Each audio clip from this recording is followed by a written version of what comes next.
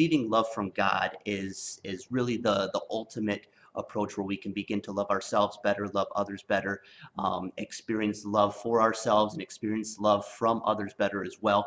And so that's just backed up by 1 John 4:19. It says, we love because he first loved us. So the only way that it's even possible for us to experience love and to give love, now I'm talking about the true biblical love here, is because God first loved us, because we received that love from him first. And then from that point, we overflow in love for him and for ourselves and for others. Now, while I talk about this precedence, that doesn't mean that if one area of this equation is void, that eliminates your ability to love in any other part. There's been plenty of people, me included, who've experienced just a kind of a self-hatred in certain situations where you're just so upset with yourself and angry at yourself.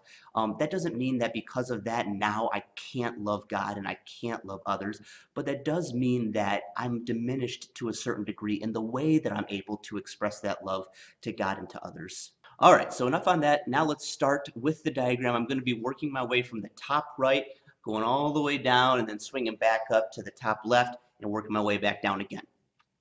All right, so like I said before, we're going to be diving in specifically. The next 6 teachings are going to be about each one of these dimensions of love, but I wanted to give you a quick overview right now, just so you can kind of get a taste of what's to come. So the first area is receiving love from God, and that's basically experiencing God's affection. It's just experiencing the love that he has for us and letting that transform and move and really be something that is just impactful in our lives. The second area is receiving love for ourselves. Now this might be a little bit easier understood if you think about it more as understanding our identity in Christ. Basically understanding who we are now because of what Jesus has done for us, and then from that point being able to love ourselves because God loves us and God is in us and Christ has transformed us. The third dimension is receiving love from others. Now, this can be manifested in a ton of different ways, but the way that I'm going to choose to focus on it is basically the experience of being vulnerably accepted.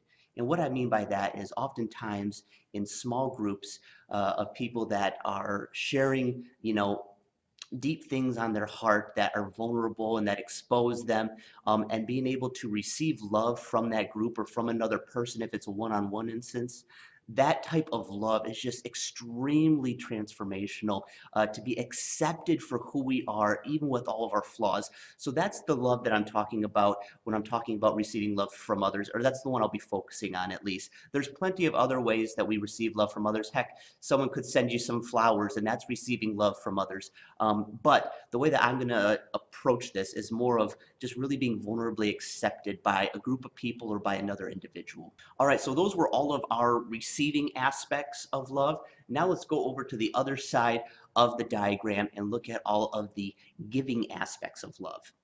Now, I believe that those receiving aspects and the giving aspects are both vitally important, but I do believe that the more that we're able to receive on one side in a healthy way, the more that we're going to be able to give on the other side.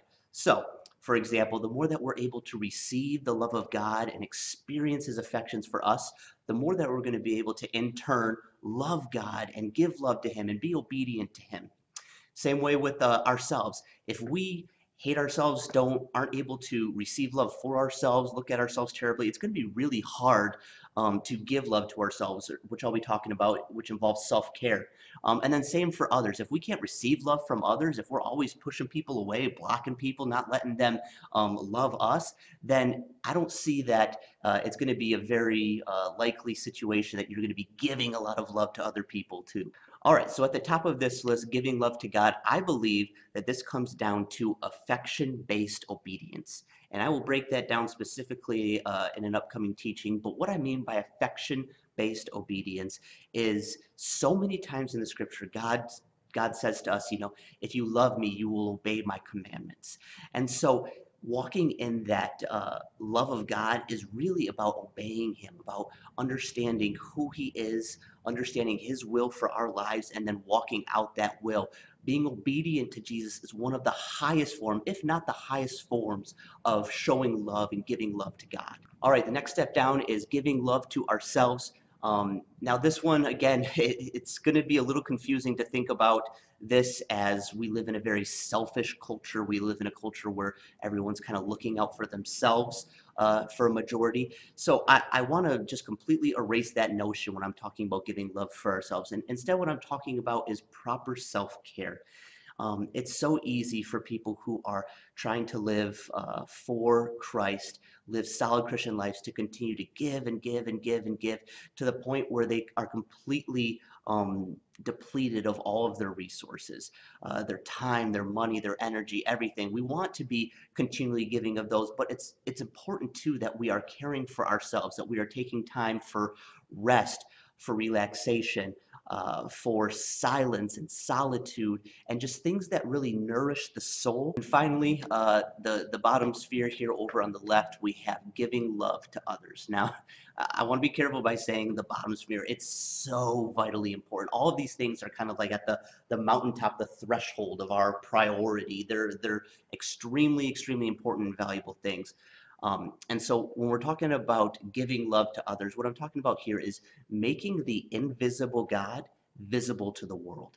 And we do that by showing the love of Christ, by sharing that love, by living a life that demonstrates God's love for us to other people. There's a saying that goes, you are the only Bible that some people will ever read. And basically that means that the way that you act, the way that you show yourself amongst others, them knowing that you're a Christian, that's how they view God, and that's how they view Christianity and our faith. And so it's just so important that we really, really just spend ourselves in service and love to other people.